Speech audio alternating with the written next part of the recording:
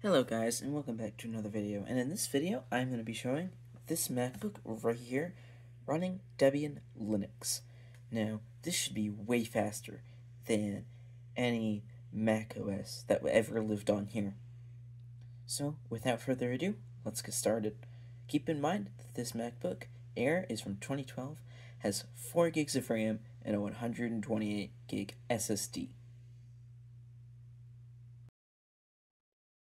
Right, so now I'm going to show how to download Debian. So I'm going to make a new tab. I'm going to open it right here. And we're going to look up Debian.org.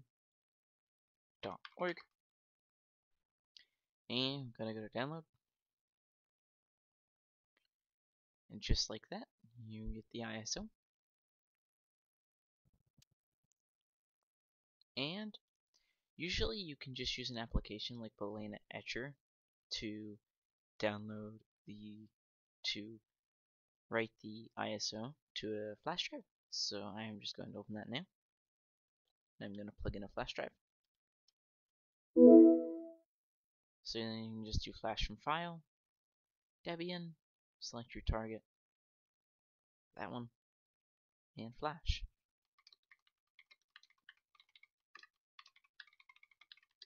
Just authenticate. And now we can move over to the MacBook. Right, so this is my MacBook. It's pretty beat up, as you can see, but it still does work perfectly fine. So, open it, and you can see it, and I'm going to zoom right into the screen. And now I'm going to try to turn it on. So, I just need to plug in the flash drive. Actually plug it in correctly, and press power button and hold down option.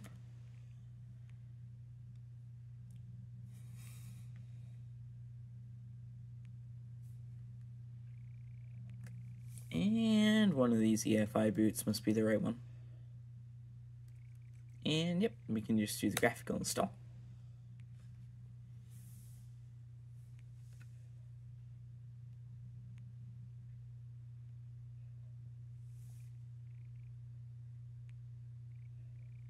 And just like that, you are launched right into the installer. You can just hit continue. So enter to continue, enter for United States, enter for English.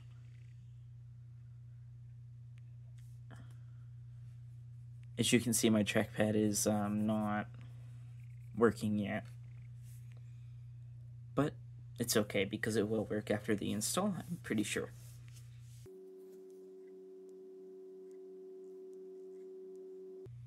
Now it's just detecting network hardware.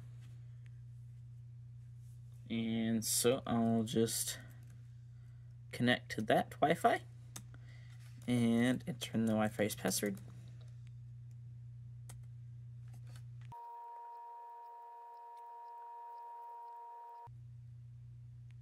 And we can enter in a host name. I'm just going to call it MBA 2012 because this is a MacBook Air from 2012. Skip adding a domain name. And now you can set a root password.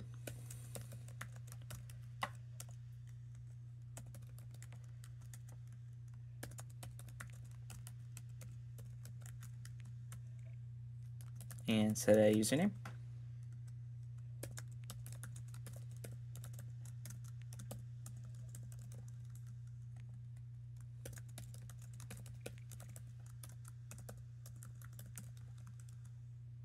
And a password. And I'm in Eastern, yep.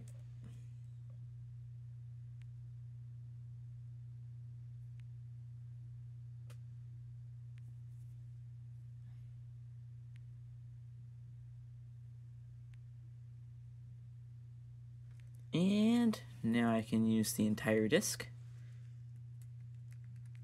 I'm not going to set up encryption on this. And select the right SSD, so just enter. And that's fine. And yes.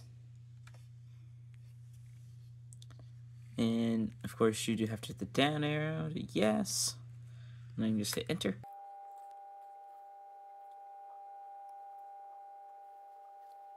And just like that, it has begun installing.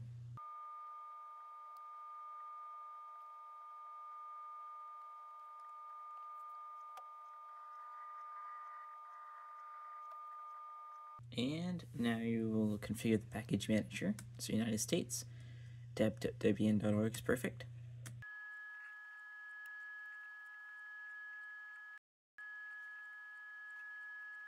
And now it will ask if you want to anonymously supply, and actually, you know what? I'll say yes.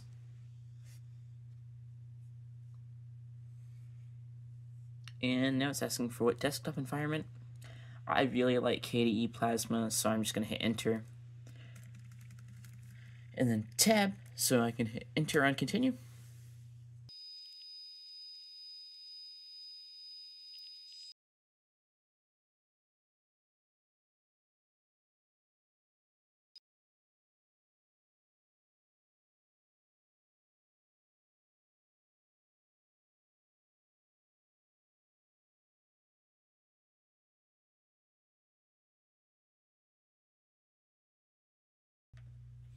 And just like that, the installation is complete, so I can hit, I can remove the installation media right here, and I can hit enter.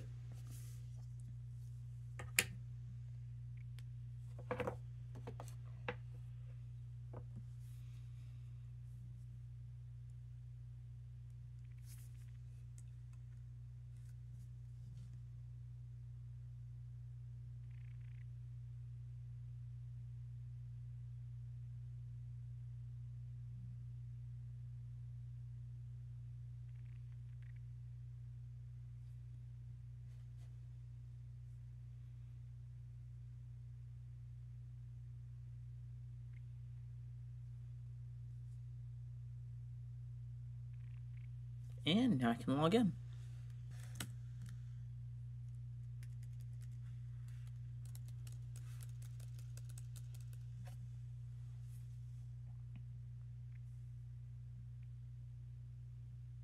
And just like that, KDE Plasma has loaded. I'm going to see, does the keyboard load up? Oh, the keyboard does light up. And I can make the screen brighter and darker. And let's see the sound. Yep, the sound does work. And let's see how it does on YouTube.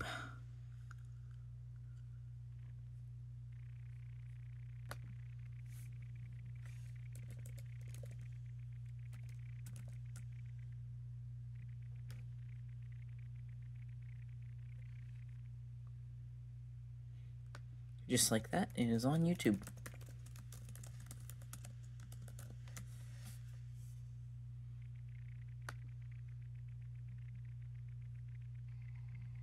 Hello, and welcome back. Yep, the audio works. You can go get a Michael MJD video just to show that everything works. This is actually a great video. I watched it the other day. You might remember last year we took a look at SkyOS.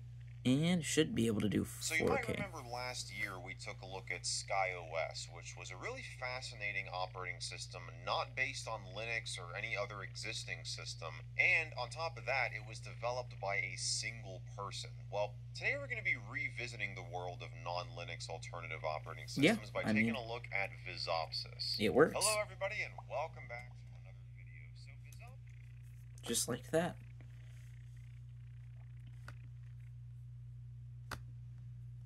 I'm not sure what else I can get running on here.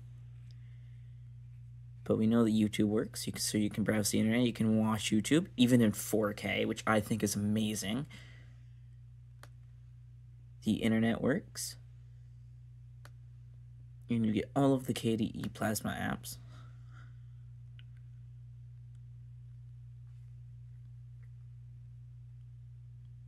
Which I think is great. You can go to the console. You can do simple commands.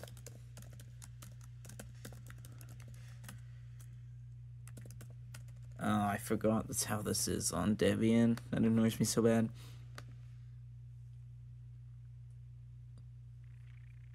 Well, you can enable sudo. I just don't want to.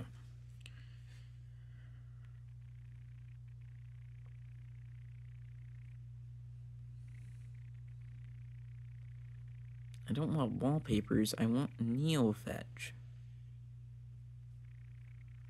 But yeah, this does work.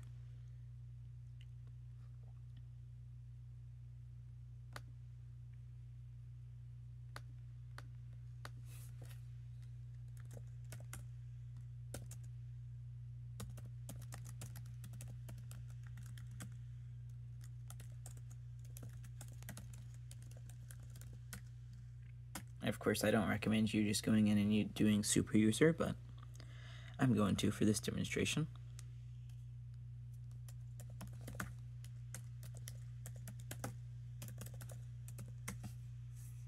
So as you can see, it is an i5 3317U and has 4 gigs of RAM, and it is running Debian on the latest version with 4K YouTube and Firefox perfectly fine. I'm sure this could handle some probably Minecraft and some other light gaming, but other than that, I don't think you can do too much. Battery life is not terrible on this, but it could be better, but it's not absolutely terrible. So yeah, this was how to revive a MacBook that's 13 years old and amazingly can still handle most tasks pretty well under Debian, which is really impressive for how old this is. Thanks for watching. I hope you subscribe, and have a good one.